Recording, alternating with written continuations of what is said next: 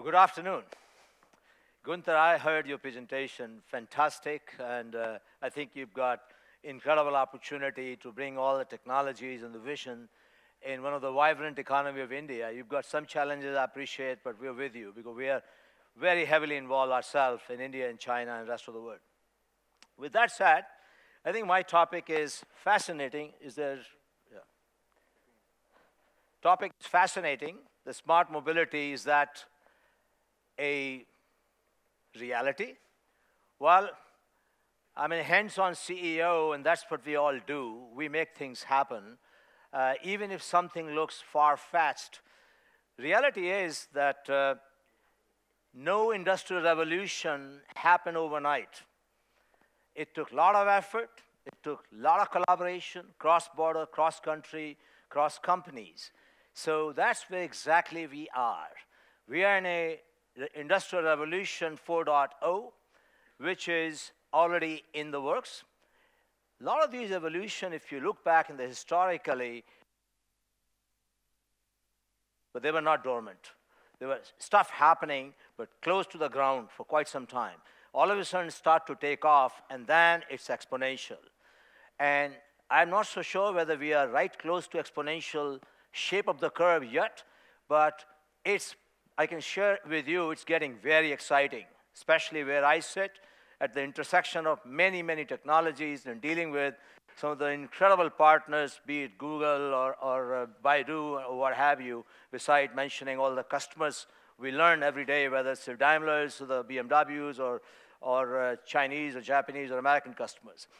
But it's a reality. Something I would like to share with you how I view where we are headed. It may not happen in 1 year, but it's a journey. So it's an interesting reminder to me, to all of us. Oil was not valuable until it was black oil. Nobody figured out what to do with it. Once we did something with it, we refined it, it became powerful, it became gold. Same thing applies to data. Data is not new. Data term has been around for decades. Like artificial intelligence term has been around for decades. IoT has been around for decades. All right? But we have not fully benefited from these. Data is only good once you create information out of it and do something with it, which I think we're in the midst of it. We're already doing it, but on a scheme of 1 to 10, we are still in second inning. In cricket terminology, we have just started, the first opening pair has started batting. In baseball, we're in inning 1 or 2 perhaps. So that's where we are. If you look at this picture is actually a visionary picture. But we have to have a vision, all of us in this room or outside. Until we know where we want to get, you will not get there. So where we have been busy, my company, HARMAN, a leader in connected infotainment technology, I focus on a car for a second. On a given car, we put in 30, 40, 50 million lines of code. We do smart computing, basically a nerve center. We're dealing with all subsystems and multiple ECUs in the car, many, many sensors and algorithms we interface with, including level 0, level 1, safety-related ADAS feature functionalities. But that's not the end of the journey. We're pursuing a seamless connectivity where we as a human, we like to see what we are so used to, whether you are Android or iOS phone user, that's the environment, the experience, the mobility, the digital experience you want to take with you.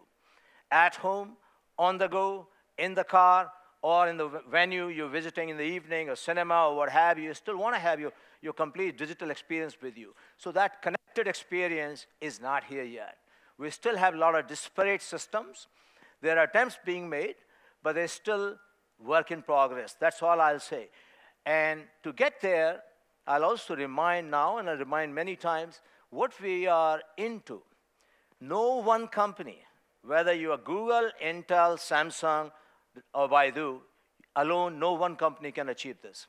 This will require collaboration, inclusivity, and government smart policy. I had an opportunity to spend some time with the Honorable Prime Minister, Mr. Benjamin Netanyahu this morning, and he asked me, what do you need as an industry? I said, we need smart policies. I use the word smart policies. Without government-to-government interaction and policy definition and cooperation. We're not going to have smart cities. We're not going to have smart connectivity. We're not going to have V2X or V2I, the interaction. And what on us is massive, zillions of data points, and the scary thought of cyber. We all know what cyber defense and cyber attacks can be. As soon as you connect a car, you've got a lot of uninvited guests trying to get in your car. That's where you need collaboration, you need standardization, you need smart policy. Samsung's acquisition of HARMAN was one of that attempt. Everybody knows Samsung is a large, very innovative company, spending about $15 billion in R&D and about $45 billion in capital expenditure. Big R&D, and they've committed to spend about $180 billion in R&D in the next 3 years. From chip, from memory, to mobile data centers, the largest smartphones network in the world, the smart devices, smart appliances, AI, you had a lot. But they got into, through HARMAN, the competence, the system integration, system know-how, knowledge, how do we work in automotive. We have an opportunity. But again, I'm not saying only Samsung HARMAN can do it, but this will require scale, this will require innovation, and tremendous balance sheet. I repeat, balance sheet. We have lots of startup companies here. They want to be part of the large infrastructure. They want to be part of the large scheme where they can make something big happen. Now, this is an interesting picture for any one of us. Basically, it's an ultimate desire to have what I just described. All those circles here, it's an eye test, don't worry about it, but basically each of those circles is defining what the life we live in. The living room life, the office life, the car life, sitting in a Kennedy Center experience or watching a live soccer game. That's the life. Imagine all of that could be brought in the car seamlessly, safely, delivered to you without any buffering. I hate the buffering. Even at home, when you're watching a movie or something, you're buffering, how painful it can be. So many of those things, technology dependent. Many of these technologies, that experience, reality, mature or didn't exist. All in the works. Can you still hear me? Okay.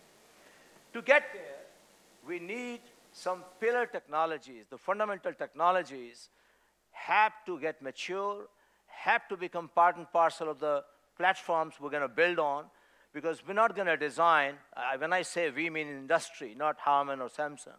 We're not going to design a car for a country or a state or a city. We're not going to design standards for 5G telecommunication or ADAS for a country or for a car company. These have to be based on standards. Look back 15, 20 years ago, what started in telecom, that's how it started, Wild West. Everybody tried to do, how many telecom companies started, and now basically 2 or 3 or 4 companies left. Because scale mattered, standardization took over, and today we have a well-functioning telecom sector. So based on that, let me just talk to you few pillar technologies which I think are fundamental for the success of where we are headed.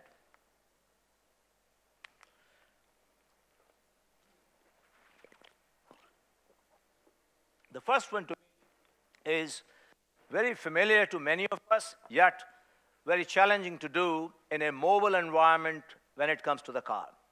That's the over-the-air update technology. Telecom has been using it. We update the firmware, software applications on our phones. In packets, almost every week. Sometimes it's nuisance, there's too many change, too many updates it has. Imagine if you have to do live updates of firmware, software applications, and cybersecurity threats mitigation in the car when it's running at 100 miles an hour. We're talking life and death. When you have a device in your hand, something goes wrong, it's a headache. But something goes gone wrong in a car, it's a life and death. So having a secured, robust OTA technology is the key. Well, we're very proud that we had access to a great company right here in Israel called Redban, 15 years of defense development so that defense munitions could be updated for software applications, what have you. We are able to apply that across the industry worldwide. And it has gone viral. 23 car companies have already adopted that. 30 million cars on the road are getting updated, including a company in California, all-electric car, using the same technology. And I believe 400 million cars by 2021 would be using this technology. So one of the pillar technologies is OTA. Why? Because through OTA, not only you bring in updates to your car, but you will bring updates to your cybersecurity mitigation layers. Because cybersecurity is only as good as it keeps up with the bad guys. So you need to constantly be updating that in the client, in the cloud, in the edge. All of those three things will function same time. Second technology, in my view, equally important, probably the most important, is cybersecurity. And who knows cybersecurity better than the United States and Israel and few other countries? Actually, I make a bold statement. You cannot have connected car without cybersecurity, period. And if you try to solve cybersecurity at the chipset level, good, I appreciate that. But that's not where the war would be won or lost. Cyber attacks are coming from all over the place. They're going into various engineering units. They're finding ways, gateways to enter in the car. So you need various shields to do. First of all, you need to do the intrusion detection. Then you need to kill it and understand the source of it.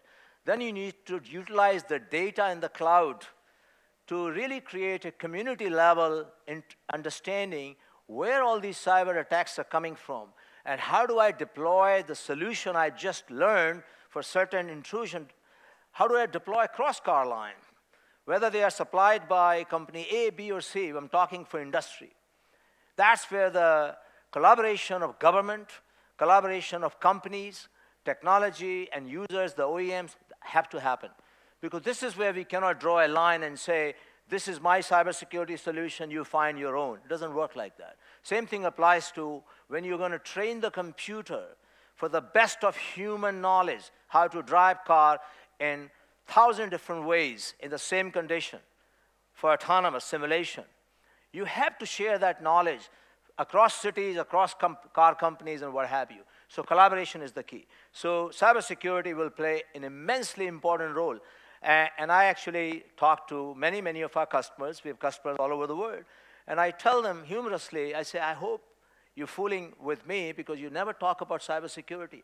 Ask your automotive companies, how many of them are saying, cybersecurity is one of my biggest worries. It has not become so far. But that tells you we are on inning 1 or 2. Because if we were in inning 7th or 8th inning in baseball, you would have very mature cybersecurity implementation. We're not there yet. Almost every car on the road can be hacked today. Almost every car. And I'm talking because I have 50 million cars on the road with my own system on. And we are the largest. So I'm telling you, we have vulnerability almost everywhere right now. But it's an opportunity. Cybersecurity is an area where we invested heavily again in Israel and acquired some technologies, and we have a fund we're investing in almost a dozen companies right now in Israel. They are startups, great startups with amazing future if we can scale them, if we can productize them, if we can think globally. And that's why I make a point, not only going to Palo Alto, but this is the Palo Alto on a steroid when it comes to automotive, the Israel. I hope my colleagues appreciate those who are developing these things every day. But third one is telematics. Telematics is not new technology to any of you, any of us, been around for a long time. But telematics will play a bigger role because until 2015, telematics functioning was very small, a very slow rate because broadband technology, whatever you call it, 4G and LTE, actually functioned at the level 2G. I mean, whichever country you are, I live in New York area, it always says 4G, but the performance is actually 3G. So we cannot operate the new telematics technology which we need, up to 14, 15, 16 antennas in the car to do the autonomous experience. You need the 5, 10 gigabits per second. You need 5G, fully functioning 5G. The good news is 5G just been launched in telecom. And in the car, we will see 5G coming in 2021. And we are very excited because we have one of the car, we have actually more than one company, we are already in works to implement 5G technology. This is another one. Without 5G, you can't even do ADAS, let alone autonomous driving. So 5G or very fast-paced telematics is fundamental technology. No discussion about that. Next is digital cockpit. Digital cockpit, I just wanted to show a picture because this is all about you and I. It's a user experience. We get pretty frightening. It gets pretty frightening to think so many technologies will come in car. How would we interact with it? At least until we have a steering wheel to work with. Is it going to be so emotionless, robotic that it'll lose me? No. It's all about user interface. Design, intuitive, contextual, personalized, using AI, working through multiple technologies, the retina-based, the cognitive reading, understanding who you are. As soon as you enter the car, knows who you are, and it started to personalize. That's where we are headed. Rest of the stuff is technology-fied. Whether it's a head-up display, whether it's a beautiful OLED screens or QLED screens, seamless. There could be multiple SoCs behind, but we're talking about the seamless flow of information. We are very privileged and proud, and I'm not doing a marketing pitch, but it is fantastic that Daimler, they gave HARMAN the best award for outstanding innovation for digital cockpit. Basically, they call it MBUX, Mercedes-Benz user interface. That's only a start of what's coming.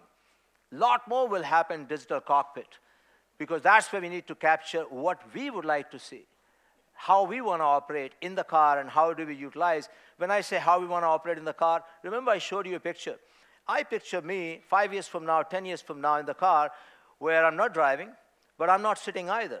I'm not doing podcast, I'm doing video conferencing. I'm doing e-banking. I'm watching live games coming from cricket stadium or soccer stadium. I'm listening live concert from Kennedy Center. I'm doing esports, e-gaming. Your living room, your office, your work environment, pretty much everything except it's not a soccer field, you can't play in there. But you could do pretty much everything in the car. That's where digital cockpit 360, almost like an IMX experience, is what I'm imagining, which is what's going to happen in the next coming years here. So that brings me a next topic. The only word defines the slide is open.